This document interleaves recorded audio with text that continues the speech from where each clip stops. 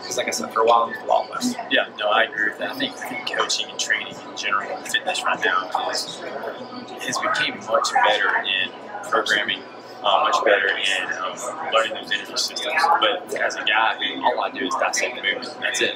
Dissect movement, and then we go through progressional phases to help with pain and movement and different things like that. Movement has been one thing that's really been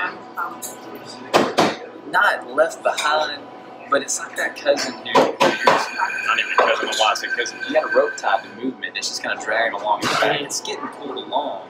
It's not really coming way forward at all. So it's way behind. And there is not one good movement pattern for it. There's not. There's core values, quarter extreme, we operate quarter extreme. Things like that. Anytime you see that, you can address it. But that's the one thing that's just bugged me, that it hasn't come along as well. And with touching on the personality thing, I think I totally agree with that. You have people who know a ton but can't tell it to people. Yeah, they can't get it out. You have people who don't know a lot, but they're great at telling people anything they want to know. Mm-hmm. I think it all comes down to, if you take one person and you fill them with value, when you empower them in the value that you're giving them. So they know what they're talking about. They have a really good base of it.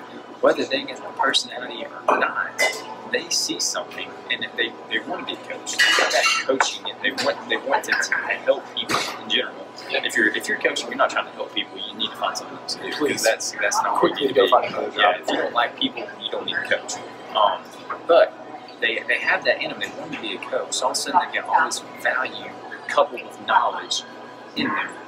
They're not going to be able to do anything but help people, because they've been filled up, whether they got personality or not, because they've been filled up with the stuff that backs, hey, I don't know how to start a conversation, but I know how to help Bob here with a squat. Like it's something like that. So I'm definitely agree with that. Healthcare is coming, or healthcare, fitness, which is healthcare, has come a long ways.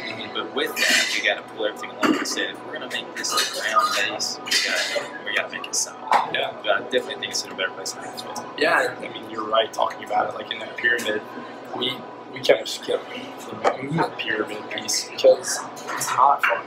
It's a lot of working the PDC pipe and doing air squats, and I do 3 reps and then we'll stop you and I'm going to fix something. And then it's 3 reps. And it's hard. External cueing is hard. Yeah. Like to sit there, like it's easy to, hey, we're going to do 2159 of these movements. We're going to go after this energy system. We're going to, it's not easy, but it's easy because you can pre-plan them. Yeah. So you have to really know your movement context, your movement skills well. And when you see somebody moving poorly, what do you do to address that? And then not only, okay, so we've discovered that they're moving poorly. We're starting to identify why they're moving poorly. Now we have to correct it.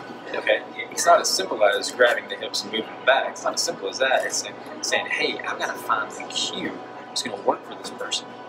You may be 6 or 7 cues deep before you find the right one. So you got to have all these things in your mind to go after and pitch to somebody, and that's hard.